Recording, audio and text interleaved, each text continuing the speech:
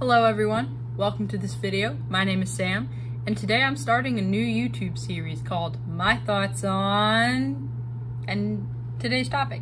So the reason why I'm starting this series is because sometimes I feel like I don't have the time to make YouTube videos like my DVD reviews and my openings and my closings and my food reviews and just other like products or projects I'm working on. So that can be a little difficult to manage, but I've been thinking lately, because like I've been using Twitter more often, and sometimes I have thoughts that I want to share on there, but I don't want to make like a 50-year-long thread.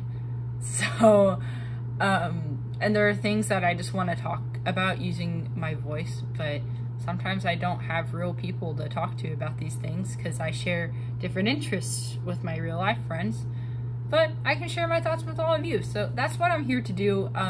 Now that, you know, I've realized I don't necessarily need an elaborate setup or a script or anything like that to go off of to make a YouTube video. I can just be me. Easy as that. So, this first episode of My Thoughts On is going to be about one of my favorite cartoons of all time, if not my favorite cartoon of all time, and that would be SpongeBob SquarePants.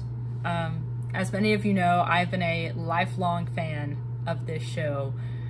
When I was really little, I used to watch Clifford the Big Red Dog, but probably since the age of about 2 or 3 years old, I moved on to SpongeBob SquarePants, and to this day, it has been a favorite cartoon of mine. Just its humor, its, you know, animation styles throughout the years, especially the early ones, the elaborate characters, and the reoccurring plots of what goes on at the Krusty Krab, and the Chum Bucket, and the Secret Formula, and all of the little side things that happen between the characters, and maybe they go to Jellyfish Fields, or they, you know, something happens in SpongeBob's house or with one of the other characters.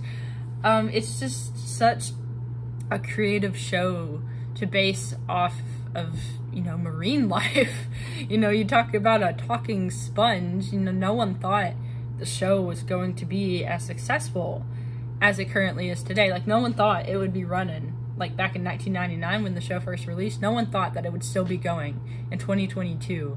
And yet, here we are. It's crazy how, you know, widely recognized the show has become. It's now, you know, not quite, but almost on the levels of Mickey Mouse, or probably about even, actually. On the levels of Mickey Mouse, with like recognizable cartoon characters that are like some of the most iconic. I wouldn't put it on the level of Bugs Bunny though. Not quite there yet. It just needs some more time for that, or like Homer Simpson or any of the Simpsons characters. It needs a bit more time to get to that point, in my opinion. But SpongeBob is still one of the most iconic cartoon characters of all time, and that's something that goes without saying, seeing as it now has 2 spin-off series and several seasons of which have varying qualities. So overall, I love the show. It's one of my favorites, but now we get to talk about, you know, my other thoughts on it, as to why I like it, what, you know, what some of my thoughts are that I don't like, and things like that. So, first of all, let me just begin by saying that this might be a little bit hypocritical of me saying that, oh, it's my favorite cartoon of all time. I have not seen every episode of the show. I have not. I've seen seasons 1 through at least 6 in their entirety. Those are the ones that played on my TV over and over and over and over again growing up. And then after that, I kind of like, you know, took a break from watching the show to move on to other things, and I'm only just now catching back up again. I've seen bits and pieces of the later episodes from the later seasons. Like, I've seen the Birthday Bash. I've seen, I don't know, I've seen various episodes of the later seasons. I also haven't seen the 3rd movie, which, you know, the first movie was supposed to be the ending of the show, and should it have been that way?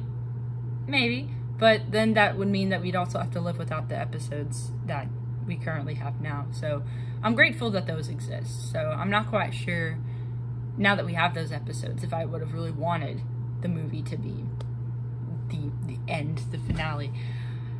But yeah, I mean, I haven't seen every episode of SpongeBob, so what I talk about here isn't with knowledge of like every single thing that's been put out there. But I will say, I am biased to liking the earlier seasons more. I like their style better, I like their humor better, I like their pacing better, I like the animation better. Not just like the way the characters look, but also the way they like move and stuff. I don't like all the like crazy expressions. I think that's a little bit unnecessary, but I can see why today's youth, the younger generations would be attracted to that. Because I know I would have been all over that as a kid, but now that I'm older, I'm like, and I like grew up with like the older stuff, so I'm like, this isn't necessary. But kids nowadays tend to be kind of bored with things like Looney Tunes and, you know, other things like that. Not to say that all of them are, but just in general. And I think that the changes that have happened to SpongeBob over the years, especially when like season 4 and 5 and so forth were happening, I think that people make those changes out to be worse than they actually are. There are certain things that I'm personally not a fan of, such as like, just like the characters start acting a little bit different after the post-movie episodes, and like the animation was a little bit different too, and then obviously it, you know, turned into like the Flash animation or whatever it is now. I don't even know. But now it's all like the, you know, the smooth motion and the very expressive faces, which again, I recognize it's not for my audience. But yeah. And I think that people are like, oh, anything after season 4 is garbage. That's not true. To me, in my opinion, because there are some definite highlights, especially from season 4. And even from season 5 too, because people are like, seasons 5 and 6 are the worst. And I mean, that's subjective. I can see why the majority of SpongeBob fans tend to agree with that. And again, as someone who hasn't seen every episode of SpongeBob, I can't really tell you which season is like my least favorite. Of the ones I've seen, I'd say season 6. But it has its good qualities. I'm not calling it entirely garbage, you know? I think people trash on the animation too much and the humor too much. It's different. It's likable if you really, you know, set your mind to it. You know what I mean? Cause like people spend too much time hating on it, I guess. Like when you hear other people say that they hate seasons 5 and 6, then you start to hate those seasons too. Like it's how the internet works. You know, your mind starts to gravitate toward other people's mindsets, and I've been trying my very hardest to avoid that mentality because I know that can be kind of unhealthy. So that being said, some episodes that I've seen in season 10, like I don't like, or is the Ink Limited, is that season 10? I don't even know. I don't have memorized what episodes are in what later seasons. Now the earlier ones maybe, but not the later ones. But yeah, anyway, what else was I gonna say? The music. Oh my gosh, the music in SpongeBob. I can play one of those songs on the ukulele. The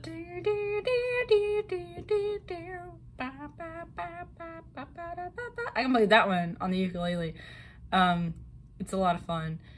And just the soundtrack in general is a very likable soundtrack. As someone who's a music education major, I gotta talk about how iconic that is.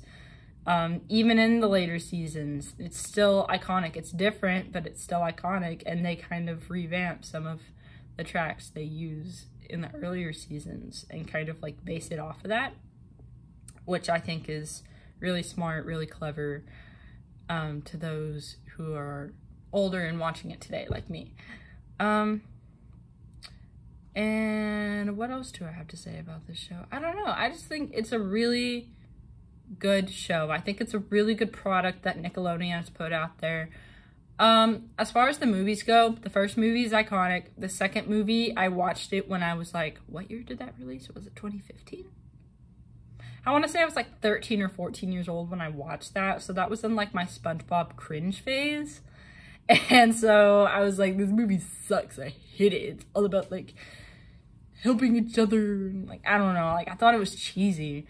I need to rewatch it again on Paramount Plus, but we'll see about that. And I need to watch the third movie. I've not gotten to that yet. I've seen bits and pieces of Camp Coral and the Patrick Star Show. And I'm gonna be brutally honest here. I think those shows are unnecessary. Now, are they humorous? Yes. Do they have a somewhat active audience? Yes. And, you know, I'm very happy for the creators of those shows, and the producers and the people who work on them or whatever for, you know, taking on such a project, because, you know, when a product becomes big enough to have spin-offs like that, that means it's really successful, and it shows that Steven Hillenburg's creation has been really successful. But did Steven Hillenburg really want it to be this way? He kind of hinted at the fact that it didn't, but I see no point in arguing too much about it now. Rest in peace, by the way. Love you, Steve. Anyway, oh, one other thing I want to mention. Not off topic because it is SpongeBob's voice actor, but kind of off topic from what I was just talking about. I really want to meet Tom Kenny. That is like one of my goals in life, to meet that man. He has provided me with so much happiness in television over the years with SpongeBob, Gary, other characters, the Ice King from Adventure Time. I'm blanking right now because I'm staring at myself in front of a camera screen. But yeah, those are my thoughts on SpongeBob, basically. It's a fantastic show. It has a lot of great humor. I think it's very entertaining. It's something that holds up through time. Even to this day, all the humor back from like the 90s and early 2000s is still iconic and still makes me laugh every time. So I love SpongeBob. It's great. And be on the lookout for more of my thoughts on things in the future. Maybe I'll script them out in the future, because this was kind of just me rambling, but I like rambling. So it's nice to have someone to rant to, or ramble to, even if it's just my own face. But yeah, thank you all for watching, and I will see you next time. Bye.